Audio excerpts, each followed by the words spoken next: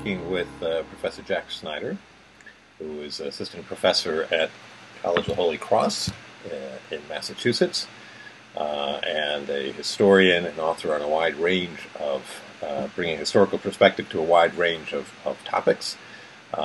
He is a graduate of Stanford University and teaches courses in urban education, research, schooling in the U.S., and historical perspectives, among others. So thank you very much for taking time to chat this morning. Sure. So I wanted to start out, as we had discussed a little bit, just to kind of get us going. The intent of this series, as you know, is to connect folks who've been looking at the history around education with a wider audience of folks who are trying to figure out what to do. And so let me start out with sort of a headline kind of question. As you think about the work you've been doing and what you've been gleaning from looking at the historical record, what is it that folks who don't know that record ought to be made aware of? What are the kinds of things that you take away from that in terms of current work? Yeah, sure. I've been thinking about that question. I've been thinking about what the lessons are for reformers in the historical record.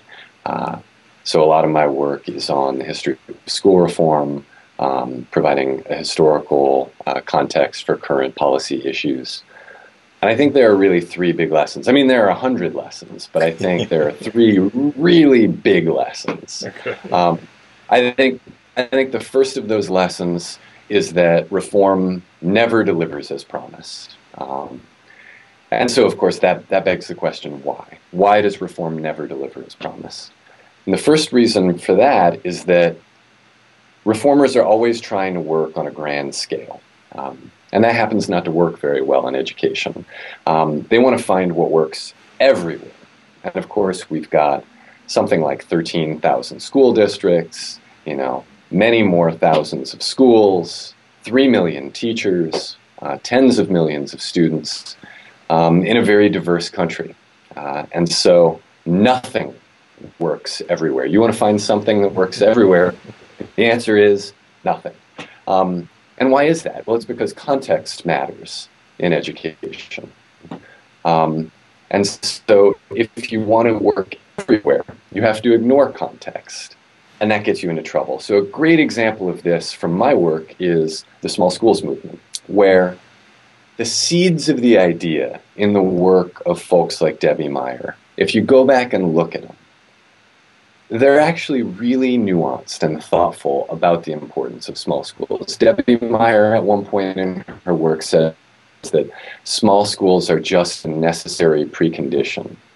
It looks like you've frozen a little bit there, Mike. Can you hear me still? I can. Are we good? Yes. Can I pick it back up?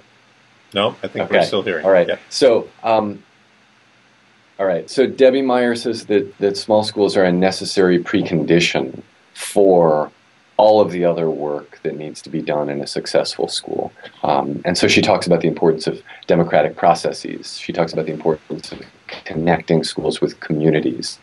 She talks about the importance of connecting teachers with each other, of building what later would become known as professional learning communities. And of course, if you want to work everywhere, you can't say, well, do something democratic, right? Connect with the outside world in some way. The only instructive piece there is build a small school. Put no more than 400 kids in the building. And you can see that that actually wasn't the piece that mattered, right? So the results of the small schools movement were more or less disappointing. Yes, maybe they created the potential for more engagement. They created the potential for more relationships in some small schools.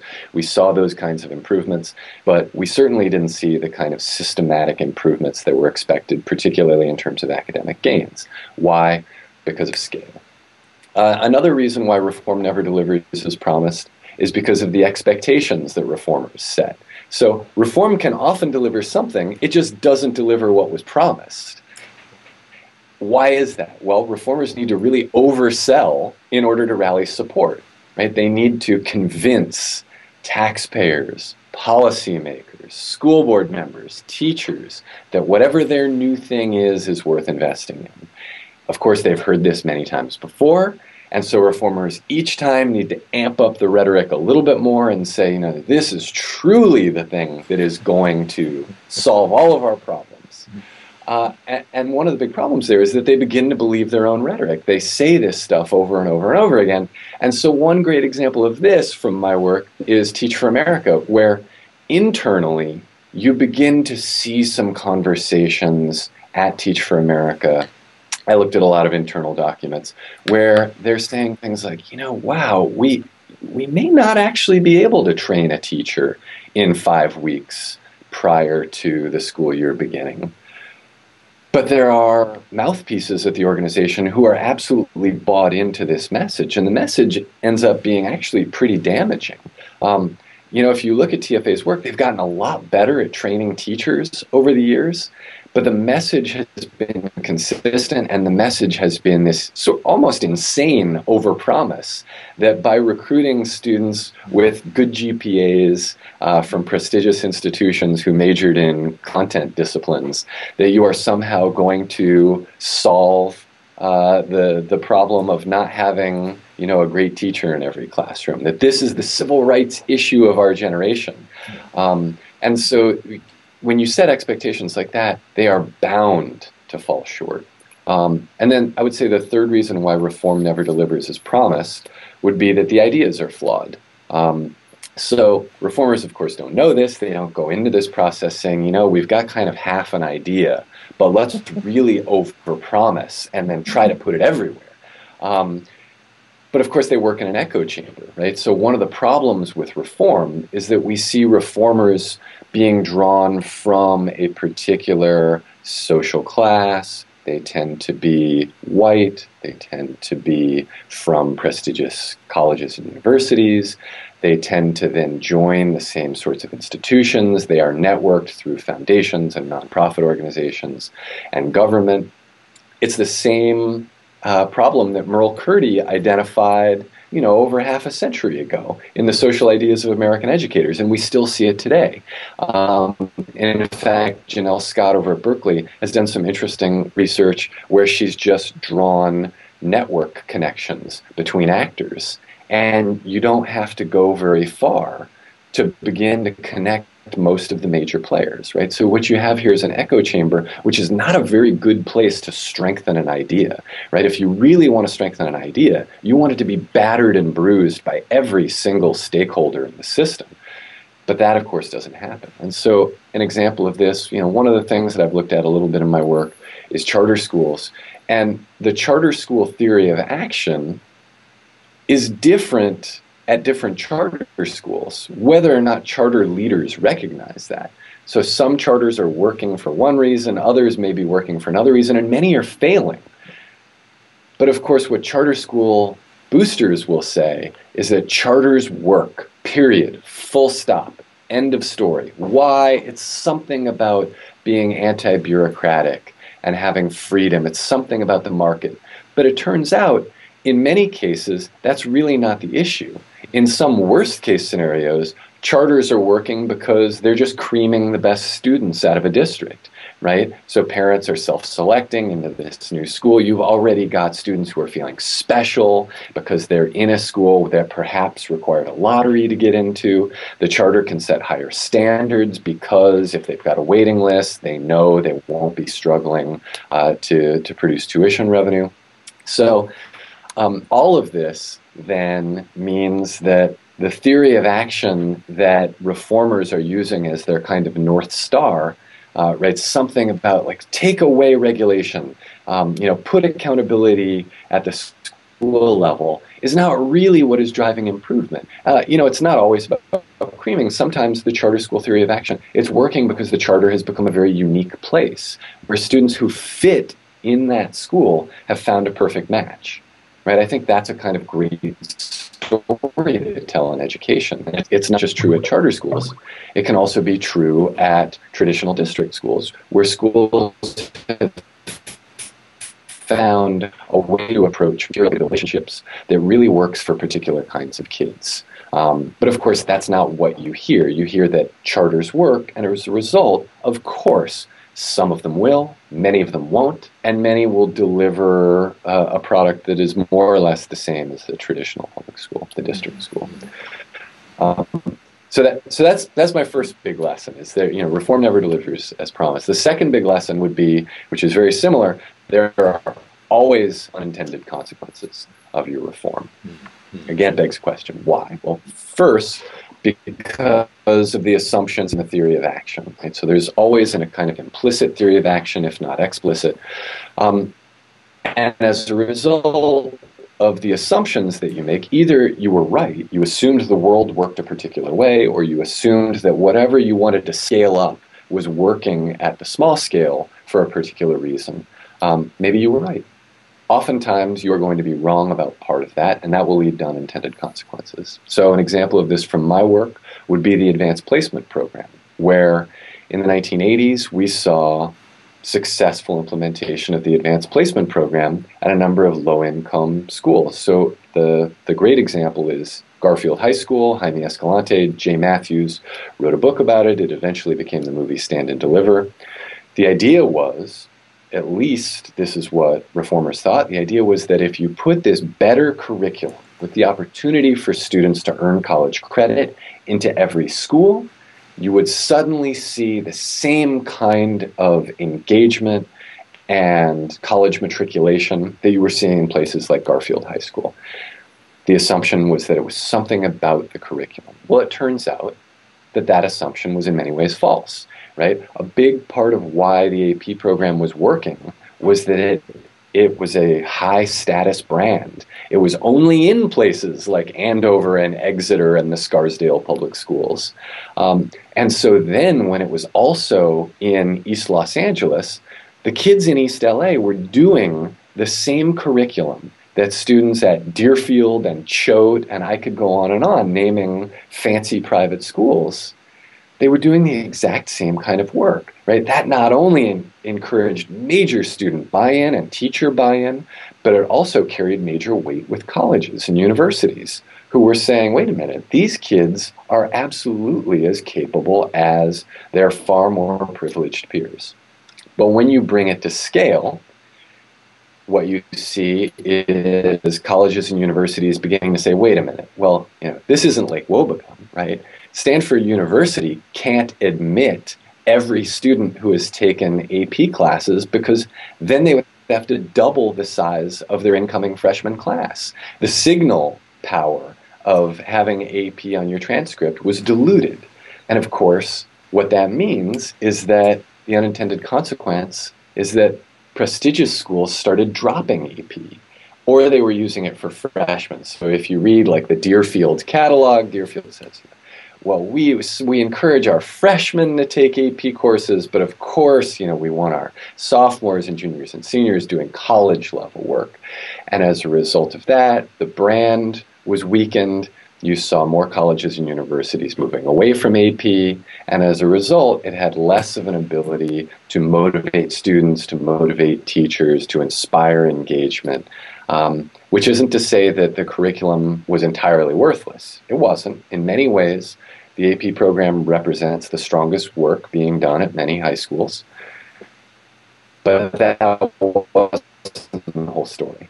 And so you do see a lot of unintended consequences because the theory of action is flawed.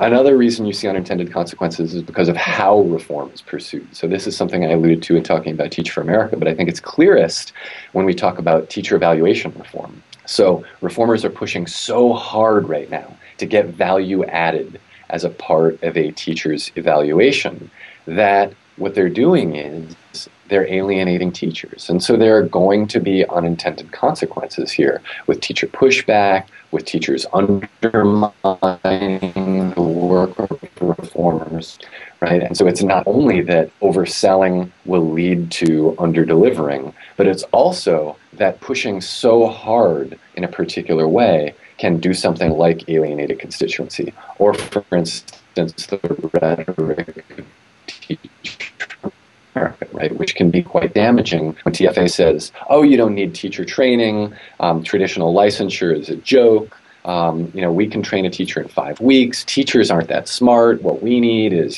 students with 4.0 GPAs from Harvard to be teaching students, right? That rhetoric can motivate and has motivated funders, support in state and federal government, partnerships with schools. But that rhetoric has also had the unintended consequence of stigmatizing TFA in certain circles or stigmatizing teachers who have been traditionally licensed, fracturing relationships. So one of the things that I've seen in my own work is that Teach for America actually has learned a lot in terms of its training and does some training that is pretty worthwhile and that traditional colleges and college and university teacher training programs could learn from, and vice versa. Teach for America could learn a lot from traditional teacher training at colleges and universities, but they can't learn from each other because they're now mortal enemies. And so this is a factor in the structuring of unintended consequences. And then the third reason why I think you see these unintended consequences would be that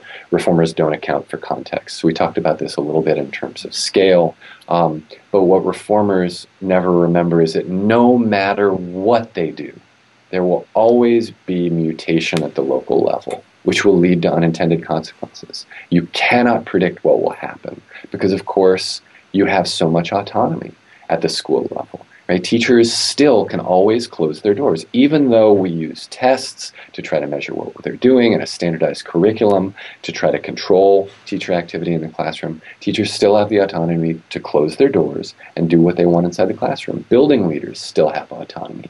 Students have autonomy. Students who are compelled by law to be there are compelled to be there, but they are not compelled to be a certain way, right? And so a great example of this from the historical record would be decentralization, where you say, okay, decentralizing, devolving power down to the school level is going to be a good thing, right? The theory of action had to do with democracy and stakeholdership, ownership and buy-in. And of course, that's going to look wildly different at every single school because the stakeholders are different. The parents are going to want different things. Teachers will believe different things. The students will be a different sort of student body. The school leader will have whatever kind of personality he or she has. And so that reform showed a different face at almost every single school where it was implemented. And so you see higher highs, lower lows. You're basically creating a structure for all of the differences to really exacerbate themselves. That was very unintended. It's the biggest downer, but also the optimistic piece, which is that real reform isn't sexy, and in fact, it isn't even really reform. So when we think about why is reform sexy, why does everyone want to be a reformer? So I teach in the policy strand here at Holy Cross. So there are students who want to study teaching and learning. There are students who want to study policy. I did the same thing when I taught at Carleton College. And at schools like this, what you see is the teaching and learning strand decreasing in enrollment, the policy strand increasing, really decreasing. At highly selective liberal arts colleges, probably the same at highly selective universities, is the teacher education program enrollment declining and declining and declining. Everybody wants to be a reformer, right? It's sexy to be a reformer. And in fact, at Stanford, where I taught as a graduate student, the business school has a joint degree program with the School of Education, where you have all of these students who want to transform education through business principles. I mean, these are the reformers. Why is reform sexy? Well, first, because it's smart, right? Because reformers are always saying, hey, it's not so hard, right? We've got an idea. We're going to solve the problem. Second, because it's brave, because they're saying, it's not so hard. Do you know what the problem is? The problem is politics, or the problem is bureaucracy, or the problem is, intransigence on the part of teachers, or their unions, or the district, right? But we're going to be brave enough to tackle that head on. And then third, it's sexy because it's fast, right? No, it's not.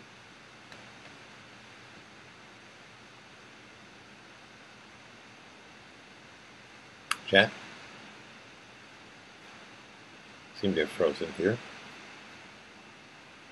When I was alluding to Merle Curdy's work about reformers coming from a kind of particular social milieu where reformers think this stuff because they're outsiders, right? As an outsider, it's quite possible to look at the educational system and say, hang on a second, it can't be that hard to fix this, right?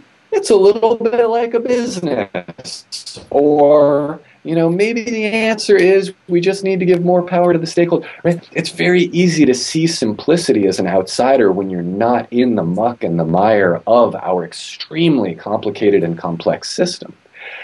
Politics and obstacles, for instance, exist for a reason. They don't exist for no reason. So unions are often defiant or oppositional towards reformers because they have a lot of experience, right? They've been down this road before. Maybe the reformers are new to this game, but the teachers aren't. The teachers have been here. The union leaders aren't. They've been through this before. And so while reform movements come and go, teachers don't usually, right? Schools don't. School leaders don't. Parents don't. Right? A lot of the folks who you now see resisting testing, for instance, are being framed by reformers as, bullheaded and intransigent and stuck in the past. And particularly, you hear they're concerned with adult interests.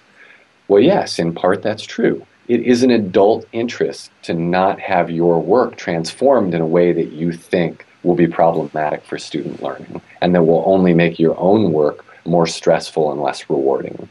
And so it's easy as an outsider to dismiss that and say, well, that's just politics. Let's move beyond that. And then in terms of speed, right, again, it's easy as an outsider to say, yeah, we want to do this as quickly as possible. But it's much harder as an insider to say that when you've seen things go too fast, when you've seen a curricular reform sweep through a school and half the teachers don't know why they're doing what they're doing or haven't received a training, where students don't even have the right books, where a principal is ostensibly an instructional leader, but doesn't really have the time to observe every single teacher and hasn't himself or herself even been trained in whatever this new curriculum is. And so an example here is the Common Core, where, the Common Core, from what I've seen of it, in many ways is a strong set of standards. But the emphasis on speed is what people are getting uncomfortable with. And then the emphasis on testing is what people are feeling uncomfortable with. Show me the tests. Show me what my training is going to be. Tell me what I need to relearn here.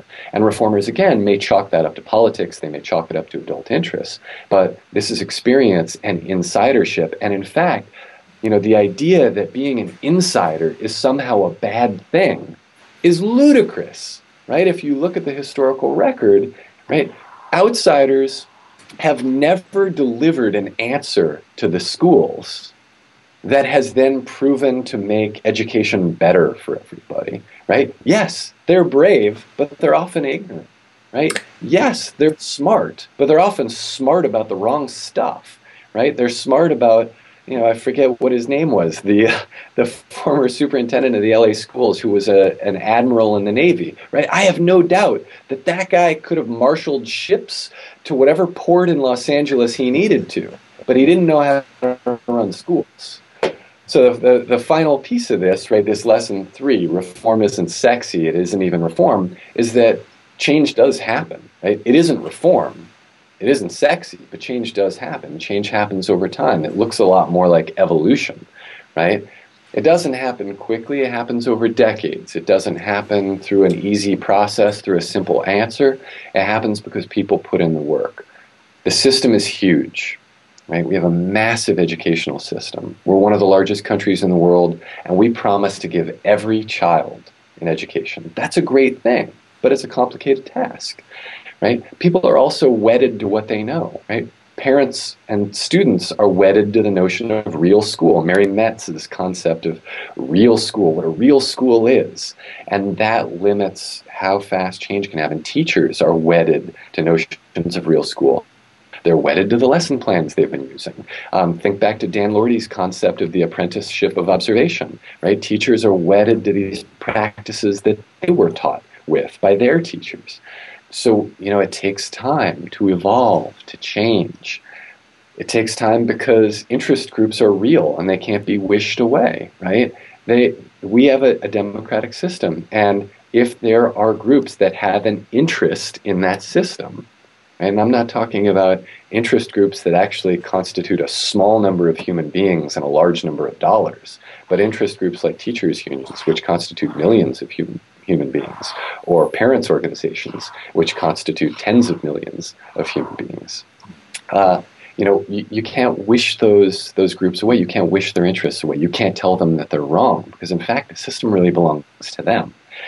And then finally it takes time because people don't change overnight, right? So if you think about education as the work of human improvement, right? So David Cohen has written really beautifully about the challenge of teaching is so difficult because teaching is the work of human improvement. Well, education is the work of human improvement. And learning how to promote learning, well, that's like, we've entered a kind of meta-complicated state here, where that is going to take even longer. We need to have time to retrain people. Well, what are they going to be trained in? Well, we need time to think about that.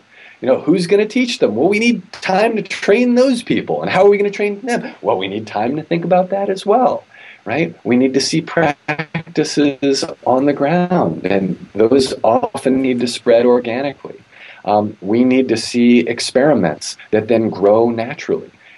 We can't just bake up an idea in a lab that might work if we implemented it through the management structure of a McDonald's, where all we need to do is present, a bunch of frozen patties to a fry cook and a microwaver, who are then going to engage in a kind of automated process, right? People have autonomy, people have interests, people carry personal histories with them. All of this takes time, but we know that it changes, right? We know that right now we have a fairer system than we've had at any time previously in American history. It's not fair. It's certainly not perfectly fair, but it's fairer, right? In terms of school funding, we're not there yet, but we're a lot further down the line than we were 20, 50, 100, 200 years ago, right? In terms of the curriculum that is taught, again, we're not there, but wow. I mean, go back in history. Look at a textbook from 1850. Your mind will be blown, right? I don't want my kids learning from a book like that. Look at pedagogy 200 years ago, right? Larry Cuban has written very persuasively that teachers haven't really changed their practices that much over time, but they have changed their practices over time. And so, do I want my kid learning by rote, focusing primarily on spelling and penmanship and religious study? No, I don't. Things change, and I'm glad they've changed. They change slowly. And in fact, they've led us to a place where, more or less, we all agree that our schools are good. And so despite the rhetoric of crisis, so this next book project I'm working on is an exploration of why, despite the fact that all we hear is that the schools are in crisis, nothing is going to prevent, America from basically falling off the face of the earth and drifting off into space because our schools are so bad. Why is it then, when parents are polled, that the overwhelming majority of them express very high levels of satisfaction with the schools their own children attend? They say, oh no, the nation's schools are a basket case. But the school my kid attends is actually pretty good.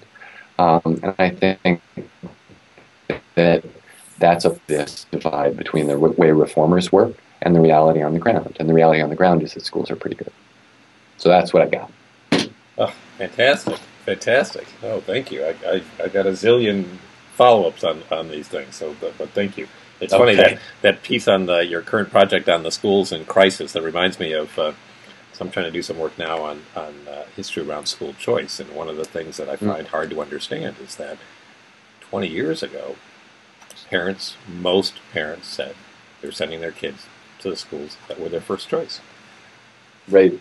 So what are we doing? What are we talking about? It becomes an interesting question historically if you start to say, actually, is this new or is this not? So I'll be interested to see what you come up with on the crisis.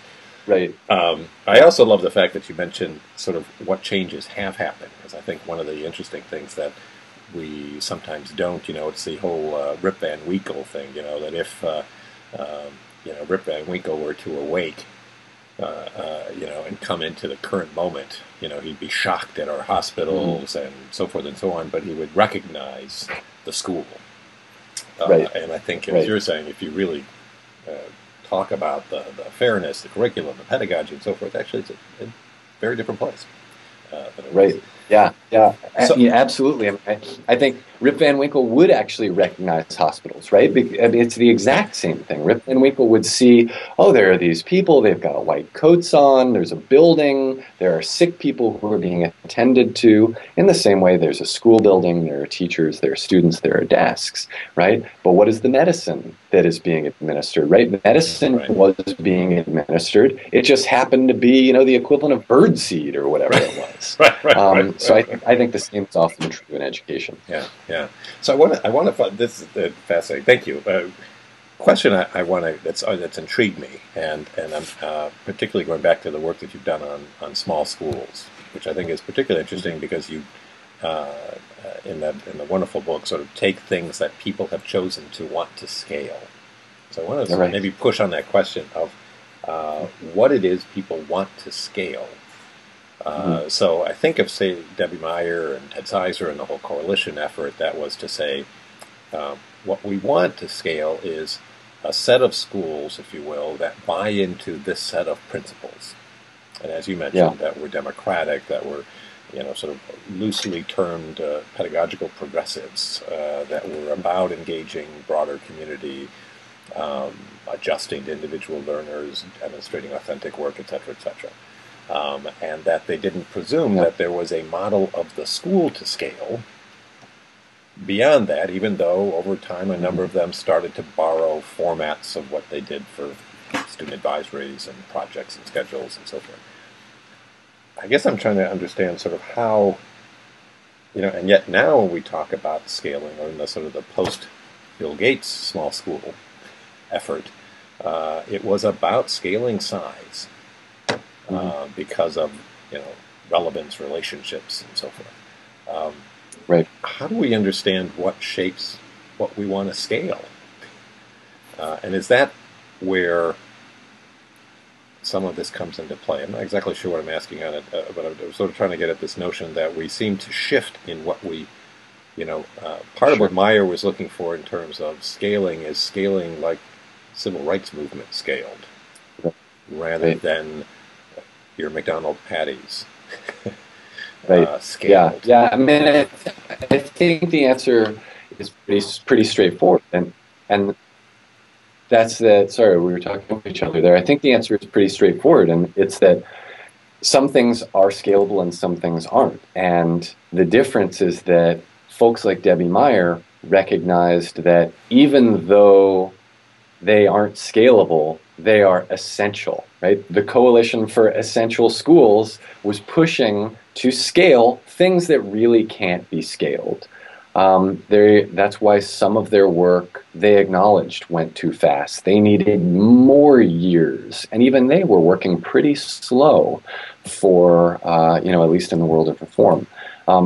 Whereas others took that idea and said, we've got to drop off a bunch of the pieces that you've included here because, there isn't the time, there isn't the manpower. The best example of this is the U.S. Department of Education, which said, okay, we'll back this small schools movement through our smaller learning communities grant.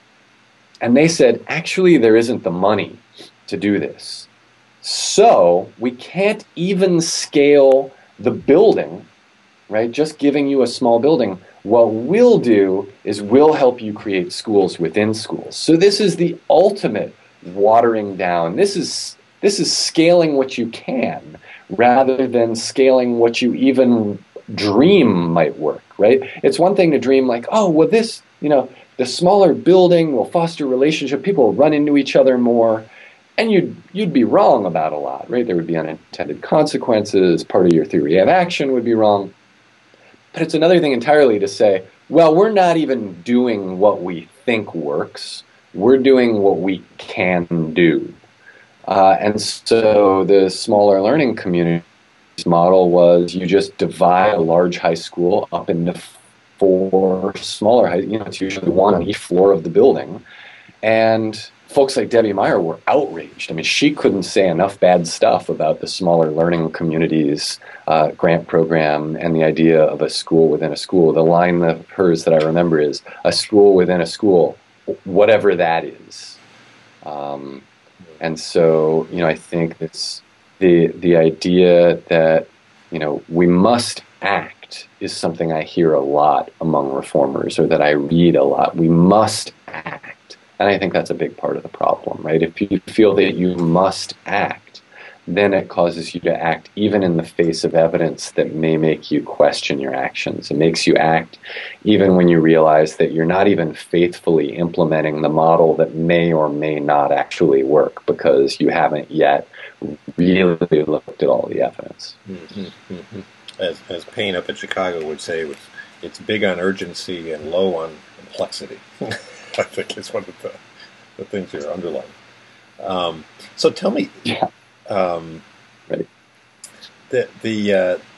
Tell me more about how you're thinking about this question of pace, because I hear that you hear the same thing. I was just at a meeting last week where it was the urgency and the look reform, the resist, that interpreting what you talk about in terms of context and the nuances and local unintended consequences and so forth. And people will say, yes, but my kid is only a fourth grader once, right?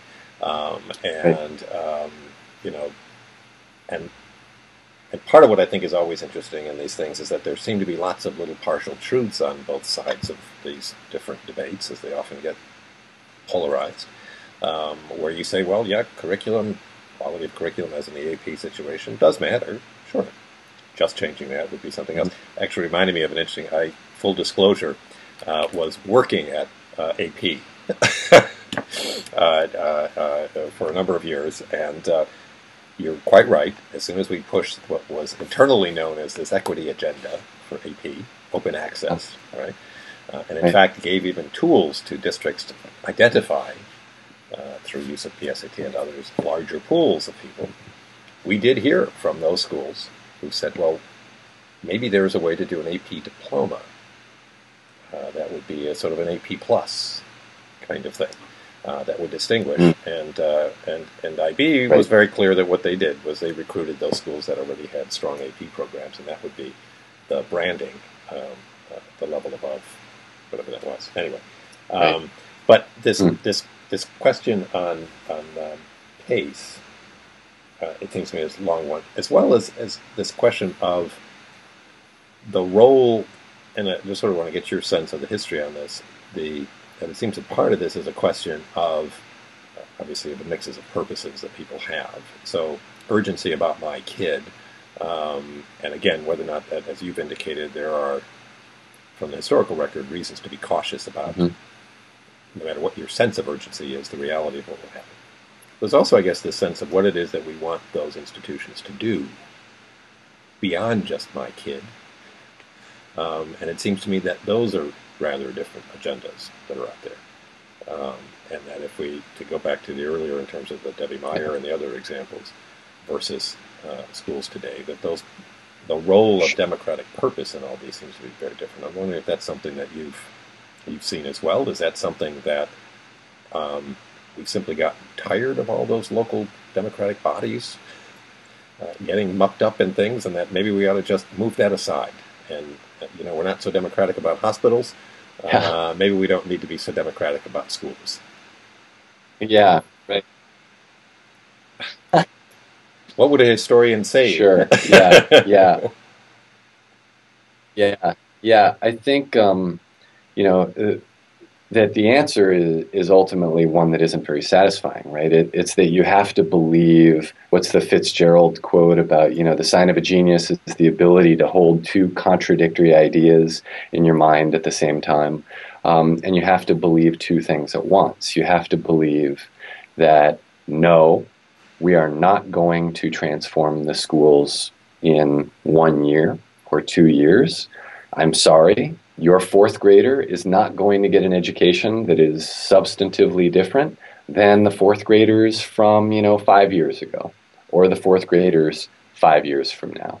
On the one hand, you have to believe that, because if you don't believe that, and if you don't take that attitude, you're always going for the short-term win, and the short-term win never works. Jeff Hennig's work shows us, some of the problematic interplay between political cycles, which are always turning over, and education, where if education is subject to votes in the House of Representatives, for instance, right?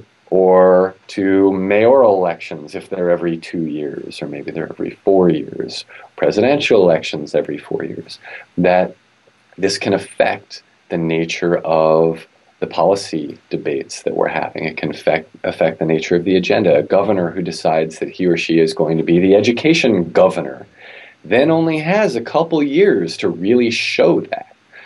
So I think this attitude that, we've got to turn it around. The quote that, you hear so often is, we can't lose a generation of children. You have to say, you don't want to believe this, but you do have to, out of one side of your mouth, be able to say, like, oh yeah, we're going to lose a generation of kids. And when I say lose, I think the schools are working right now. So you're not actually losing. They're just that this generation of kids is not going to experience something that is radically different from what the previous generation experienced. Out of the other side of your mouth, you have to be saying exactly what reformers are saying, right? It has to happen now. There is great urgency. We cannot lose a generation of kids. I think, if you can hold those two ideas in tension with each other, that what you end up with is a kind of reasoned stance that we've got to do something, right? And we can't say, like, well, let's foster, productive evolution, and 50 years from now, the schools will be, really terrific. But at the same time, you can't say, let's try to find a silver bullet and put that into play. So I think, thinking about something like capacity building is not so different from thinking about, the building of a democratic community, thinking about teacher professional learning communities, right? These are ideas which you can put in place tomorrow. Now, they're not going to start working tomorrow, but they'll start paying some dividends within the first few months, maybe year. If there's actual follow-through on these, 10 years from now, 15 years from now, you'll see transformation. And so for me, holding those two ideas in tension with each other actually doesn't produce contradiction. It produces real reasonable policy where the short-term gains, they're significant in a kind of statistical sense. And then the long-term gains are significant in a felt sense. That makes a lot of sense. One of the things, if I can hold you on for a little bit longer, that Sure. I've been intrigued by your work as well, is that you pay close attention to some very kind of day-to-day practices that teachers and others engage in, and history around grading, or history around Socratic method, and so forth. And it's wonderful because it's often the nitty-gritty of what people are doing day in and day out, and to try to embed a bit of experience into those things that people recognize. And it's one thing to talk about shifts and progressive tensions and so forth. It's another to say, why do we do A to F? And what is it? Is that embody something I want to be doing or not? I'm just wondering at that level, I guess just any thoughts you have on, as you've looked at these very particular practices that are the warp and woof of day-to-day existence and a lot of schooling, what you seem to glean from some of those practices. You've talked a little bit already about sort of some of the challenges of just changing those embedded things. I love your reference back to Lordy's work on that. It just becomes this kind of embeddedness. Anyway, thoughts that you might have on how we understand that day-to-day work. Sure. Yeah. I mean, so for me, as somebody who's interested in policy and change, but who is also a historian and trying to take the long view on things. I think the most interesting finding of this is that if you dig deep enough, the answer for most of what we do in education is, well, that's kind of what we've always done, right? And so I think that cultivating a mindset among educators, and I'm using educators in the broad sense here, cultivating a mindset of questioning and of not simply accepting things, not accepting an idea. So, my book From the Ivory Tower to the Schoolhouse explored ideas that have moved from research into practice and why they've moved. And a big part of why they moved is they had a kind of brand cachet, right? That shouldn't be why ideas move, right? Why do teachers do what they believe to be the Socratic method?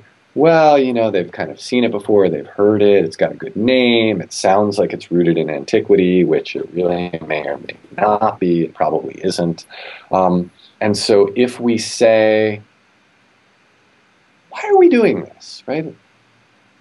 Is this really what we want to be doing? Does this make sense? Does this make sense for our kids? Does this make sense if I'm a school leader? Does this make sense for our teachers to be doing? Why do we give grades? I mean, it's a crazy thing to do when you think about it, right? You look at a piece of student work and you say, A, B, C, D, we'll skip E, F. So I'm going to divide the world into 5. I'm going to divide you into quintiles here. Oh, but we need an A minus, a B plus.